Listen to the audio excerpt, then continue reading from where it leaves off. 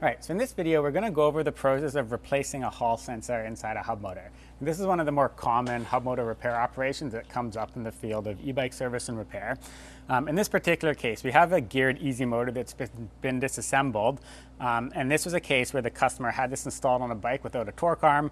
When they ran this motor at 52 volts, it generated quite a bit of torque on the axle. The axle spun, twisted, and it twisted and damaged the cable running through the motor.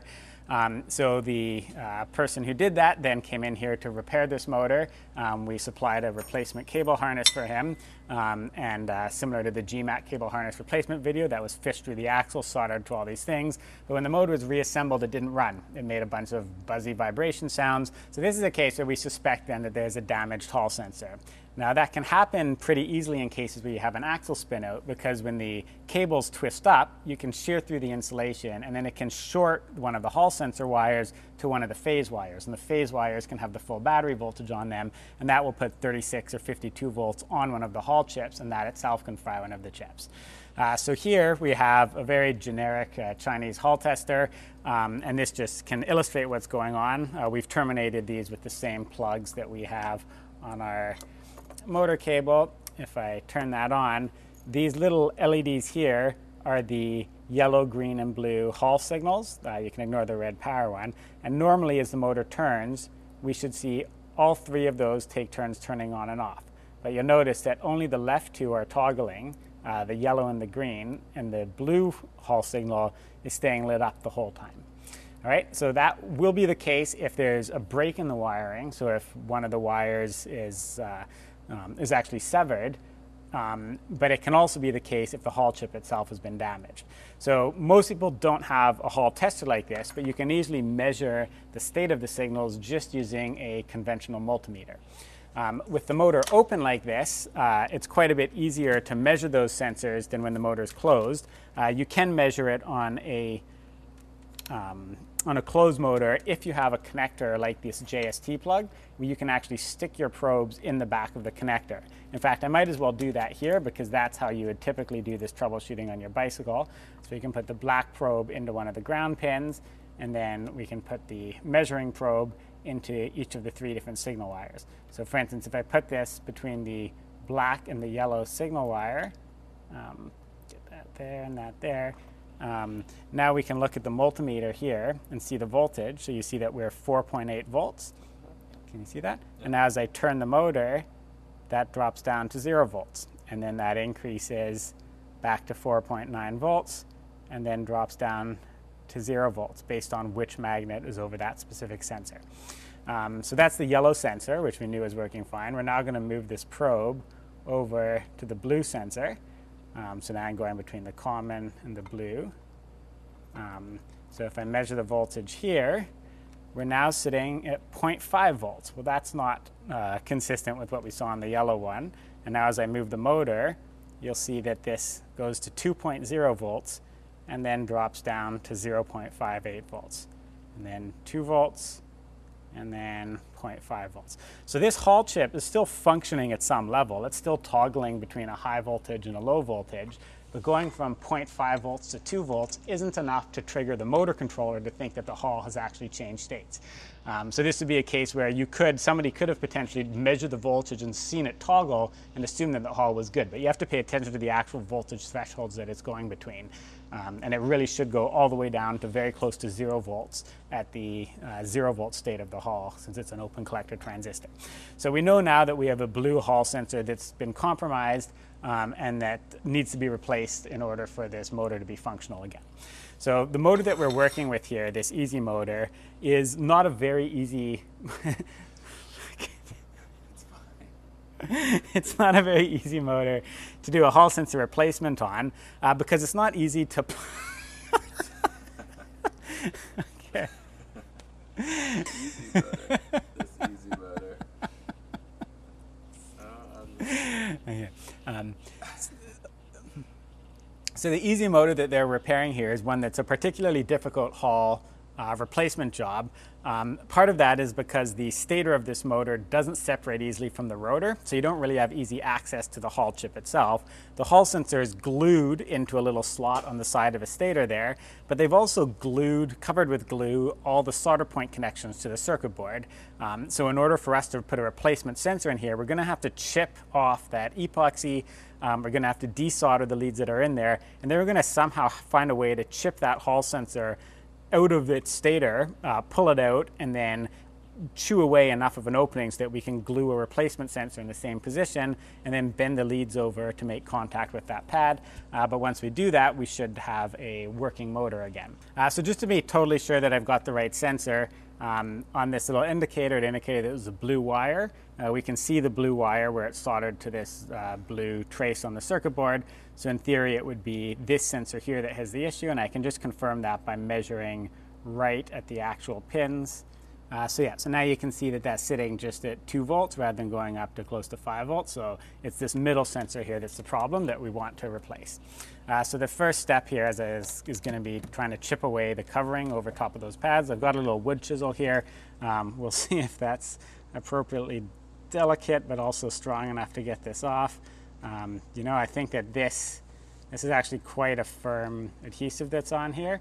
We want to avoid tearing the trace. There we go. So good, that was brittle enough that it kind of popped off once I got under the corner.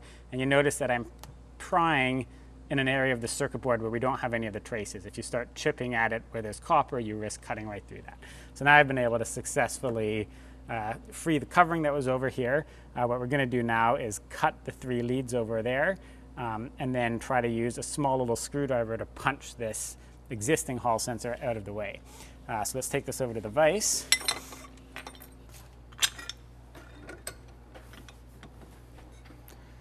I'm just going to try using a slot-headed screwdriver here with a little hammer to punch that out. Ah, that worked perfectly. So now you can see that the glue cracked and broke over sideways. So now if I get a little side snip,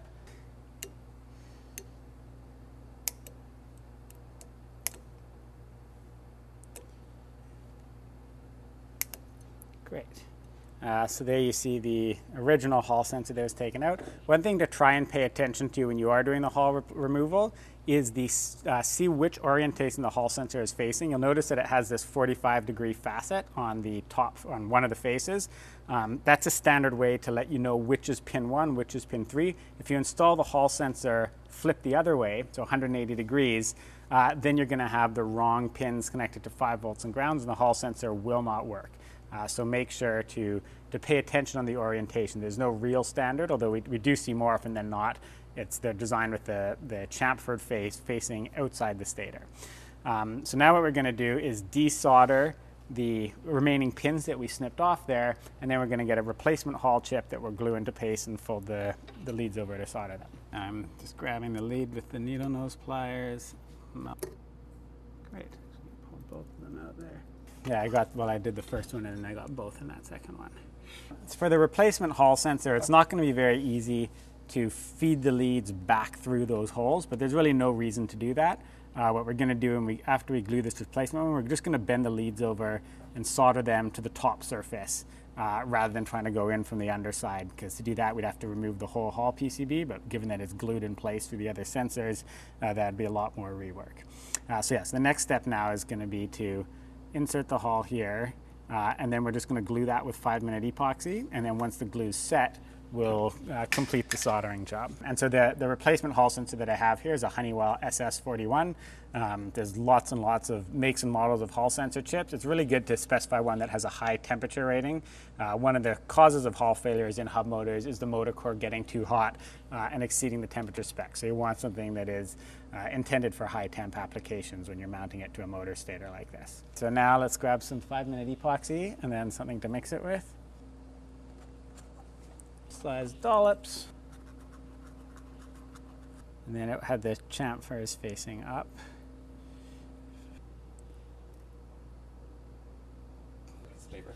So this piece of wax paper here now is providing a physical separator so that the epoxy doesn't glue itself onto the magnets, and it also is helping push the Hall sensor down, just holding it in position while we're waiting for the epoxy to cure. So now we sit here and wait for the epoxy to cure. Fine. Now that the epoxy is nice and cured, we're going to remove the insulating slit between the Hall sensor and the stator and bend the leads over and simply solder them back to the PCB, making sure that they're pushed down as flush as possible so that they're not going to physically interfere or rub against the inside of the motor casing. So yeah, so now, so here I'm going to do a little bit of solder, put it down with that. Okay. So here I decided to trim them after I soldered rather than before. That in hindsight was a bit of a mistake. I probably should have trimmed those guys first. Oh well. Okay. So now if we wanted to repeat what was on here, we could put epoxy over top of the joint that we just made. The purpose for doing that would be to potentially protect them against corrosion maybe, but it's not really going to have much of an effect because the leads themselves aren't covered in epoxy, so any risk of corrosion that would be saved by having it on the PCB is just going to be translated right down on the leg. So we're going to reassemble the motor with the wires exposed like that, but if you are concerned about water ingress in your motor and keeping it as protected as possible against that, you could cover everything right down to where the leads go into the back of the hull with some kind of coating or sealant. So now before we put the motor back together, we obviously want to just check to make sure that our hull repair worked. There's nothing more frustrating than going through all the effort of reassembling the hub only to find that you made a mistake or that it's not actually fixed the problem that you had. So we will reconnect our hull tester and then see what happens now with that blue hull when we rotate the motor. So now we see as we rotate this, all three of the hull sensors are toggling, and they're all toggling in quadrature sequence, or 120 degrees out of phase. You want to make sure that you don't have a state where all three Hall sensors are off or all three Hall sensors are on. If you have a 120 degree motor, that would mean that the Hall sensor was the wrong polarity for the one that it replaced. So now we see there's always one on or one off, and they're alternating in the correct sequence. So now we're going to put a fresh bead of silicone on the side cover plate and hope that the motor all runs perfectly well once it's screwed back together.